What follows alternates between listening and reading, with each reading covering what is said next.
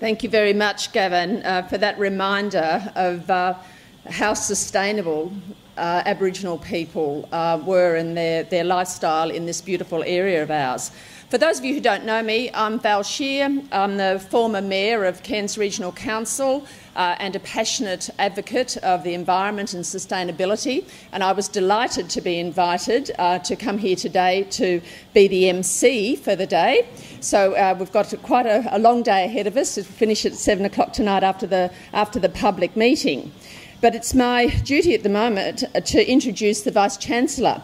Sandra, I thought they might have given me a little spiel with everything about you, so I don't have one. But what I will say is that I've known Sandra for 5 years. And for those of you who don't know her, she is an exceptional and dynamic person who has extraordinary influence, extraordinary connections, and has really been passionate about the contribution that a university can make to the broader community and I think to the nation and internationally as well. So I think it's just been partly because of Sandra's drive that JCU is amongst the top 500 universities in the world. And congratulations on being the new chair of Universities Australia. Everyone, Vice Chancellor Sandra Harding.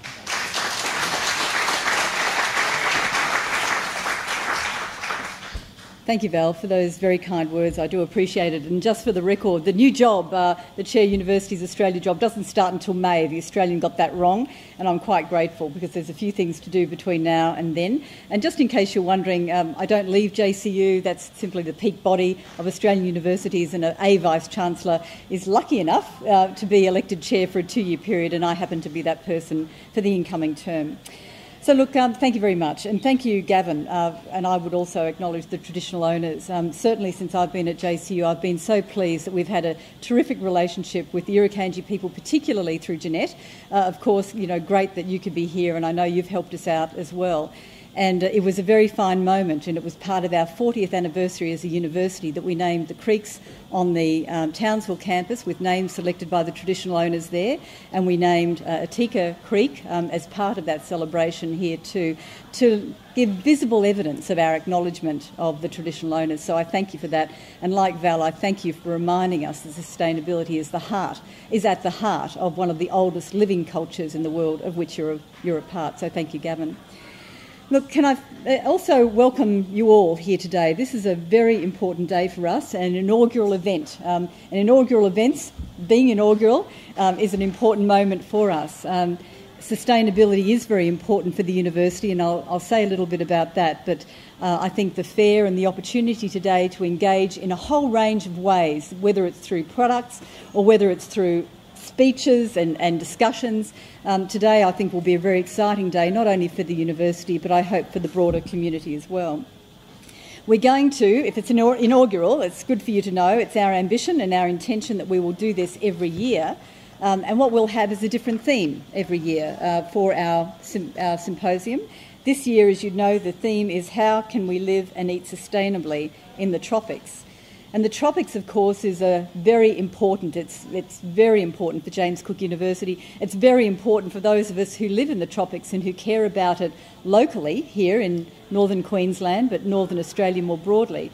But the tropical world more generally is of such great significance in the world to come.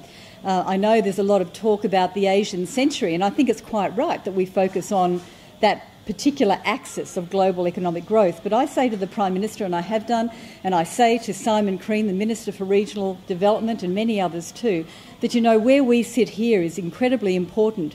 We sit at the intersection between the two great axes of global growth, the Asian axis, but also the tropical axis. We should be responding to both of those. It's important that we should. And with that growth, of course, in all ways, comes great challenges for us to ensure sustainability in a whole range of ways. And the topic this year is focusing on food and food security, but the reality is we need to engage with sustainability across the board.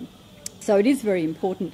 I mentioned there'll be some speakers, and I'm sure you know that on your program. We're very fortunate to have Julian Cribb, author of The Coming Famine, Rob Hopkins of the Transition Network, and our own Professors Bill Lawrence and Jeff Sayer, who are genuine experts in their fields.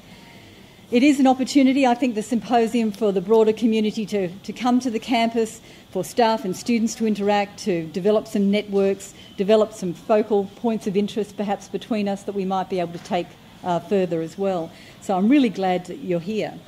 I mentioned that it's reasonable for James Cook University to be involved in this because of that tropical focus, but it's also an interesting university in another way too.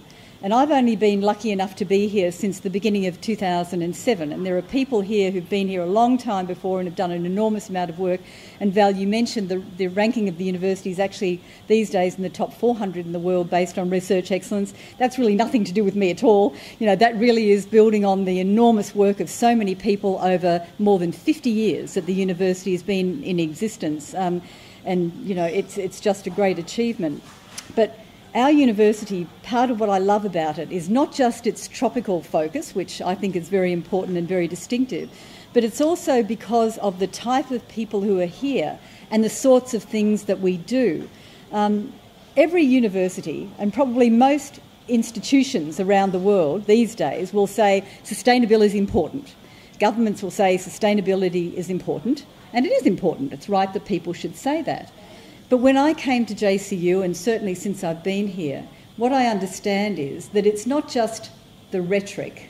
It's actually personal at our university. A lot of our academics, a lot of our professional and technical staff see that sustainability is really very important to what we do, to the extent to which it now forms a formal part of our statement of strategic intent, where we focus on sustainability as the main focus of the university, not just in terms of what happens externally, but also the way in which we manage ourselves too. So it's actually very important for us and quite personal. We do programs, of course, teaching programs as well. So there's the research angle, but the teaching programs too. And I had the great privilege of speaking to our latest cohort of students in our Masters of Development Practice recently, just an hour or so ago, I guess it would have been. I was with them. And those students come from all over the world, predominantly Asia, but all over the world, and they focus on issues of sustainability. And then we've got other academics who do this too, so with their own PhD students and with their own students as well. So it's an internal focus, it's an academic focus, but I think it's actually very much a community and institutional priority for us to be engaged in this thing, and so we do. We have a particular program that was mentioned, I think, briefly by Val, TropEco, which is an award-winning program, I've got to say, and it expresses our internal commitment to sustainability, which is, again, as I say, incredibly important to us. Now, the role of my role today is really just to provide a few opening remarks. But in addition to doing that, and perhaps I hope persuading you that sustainability for us is more than rhetoric, that it actually does go to the heart of who we are and what we do, I have had, and I have, a couple of very pleasant duties. One was, had you been in the room a little while ago, I signed a declaration, and it's a Talloires declaration. And this is something that has been around for quite a long time. A number of universities have signed up to it. And just to give you a bit of a sense of what this might mean, it is a 10-point, it contains a 10-point action plan for higher education institutions like ours to make a public commitment to sustainability in its teaching and its practice. It's been around for a long time. It's about 440 university presidents and chancellors, my equivalent, have signed their institutions up, it's more than 40 countries, to this declaration. We hadn't done so, and we thought that today was a fantastic occasion to make this public commitment. And that's what I did before. I signed that declaration, and it will be available to you if you have a look. Basically what it does is that it commits us to do 10 things, and I'll just tell you what they are.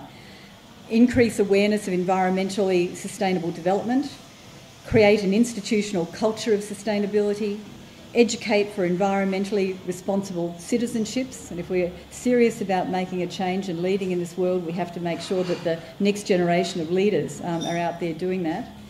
Foster environmental literacy for all, to practice institutional ecology, that is to set an example of environmental responsibility, things like recycling, waste reduction, environmentally sound operations. involve stakeholders in this, to advocate for it, collaborate for interdisciplinary approaches, and this is something that often is hard for universities and researchers to do, but it's important that we should, because we know the world's problems, sustainability and problems associated with that included, and not going to be solved within the confines of a particular academic discipline. It's going to require a number of folk to be working together on it. Enhance capacity of primary schools and secondary schools to focus on sustainability issues, do our part there. Broaden service and outreach nationally and internationally. We do a lot of that and we'll do more, and to maintain the movement as well. So today, I'm pleased to let you know that we have signed that. We have committed our institution to be part of that movement. It will be a challenging thing for us to keep the faith on that. I don't do these things lightly. There's any number of, agreements and declarations we could sign. What we'll do each year is we will cover off on what we've done against each of those 10 points. I don't think it's the sort of thing that if we're serious about, you just stick in a drawer then. I'd like to imagine that our committee, that's chaired by our Pro Vice Chancellor Jeff Loughran, will make sure that we do this every year and report to ourselves about what it is we're actually doing in this domain. I think that will be good for us all and a bit of good discipline. So that's one thing I've done. There are two more. I'm going to mention to you today, by way of launch, one a bit in anticipation and the other actually doing so, two new projects that particularly highlight our role or our commitment to sustainability and environmental education. The first is the launch, if you like, and it's a soft launch because we've got still a lot of work to do in this space, but I wanted to let you know that this is coming. We're going to launch the North Queensland Sustainable Schools Network, or what we're calling Trop Futures North Queensland. And what we're looking for this to be is a network for the leading sustainable schools in our region. And that region is a very broad region. By and large, we run from Mackay North, is the way in which we conceptualise the Northern Queensland region. That network is aimed to link schools that run hands-on sustainability science projects, allowing teachers and students to easily share their ideas, experiences and knowledge. And we're going to facilitate action between those members. We want to have a positive influence in the education that students have. We want to support teachers who are keen to ensure that this is a vital part of their curriculum. We're looking initially at around 10 to 15 schools, those that sort of have a track record and that have a keen interest in this first off, and hopefully we'll grow that as a movement. And what we'll be doing is we'll be contacting some of those target schools in the near future to see whether they'd like to work with us on this initiative. I think it's a really important initiative. We know that none of these things happen. Change doesn't happen by declaration. I signed one before and I think that's important. It doesn't happen because we say so. It doesn't happen because people, when they get to sort of middle age like me, sort of have a revelation and think that we need to do something different. We've got to be talking to young people. We've got to make sure that sustainability is embedded in education. We need to make sure that environmental acknowledgement is in education, because that's how a difference ultimately is going to be made. So, and that's a very nice segue to the next little launch, which is not a little launch at all, it's actually a very heavy one. I'm going to hold something up for you. This, as you can see, is the International Handbook of Research on Environmental Education. And the lead editor on this is none other than our own Professor Bob Stevenson, who is right here in front. It's a weighty tome, and I think before I say any more, we should congratulate Bob on its production. I'll tell you about it. Let's congratulate Bob.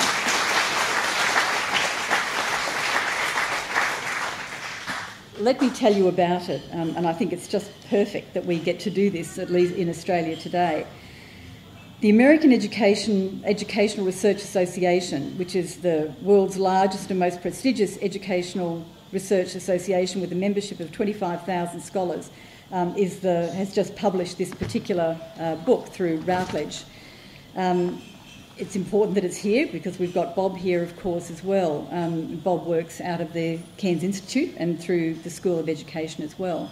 It's the first in a series of research handbooks that association has produced, and it will give and does give enormous international visibility and credibility to environmentally sustainable education, a focus on sustainability education, environmental education within that field of education. But there's more. If you actually have a look at this book, it is interdisciplinary in its concept. It is interdisciplinary in its execution, in its methodological background and focus as well. It's just a fabulous piece of work, and it's a substantial piece of work with 51 chapters written by 91 authors from 15 countries, and Bob himself is the first author of 4 of those chapters. The purpose of the handbook is not only to illuminate the most important understandings that have been developed by environmental education research, but also to critically examine the ways in which the field has historically progressed and changed over the decades, the current debates, the controversies, what is still missing from the environmental education research agenda, and where that agenda might be headed in the future. This is a critically important piece of work. It's been a long time in its gestation, but quite right too when you see the depth and the expertise that's been brought to bear in it. So I commend that to you. And I want to thank Bob for giving me the opportunity today to say a few words about it and to launch it, and to warmly congratulate you again on what is a really magnificent piece of work. So again, Bob, congratulations.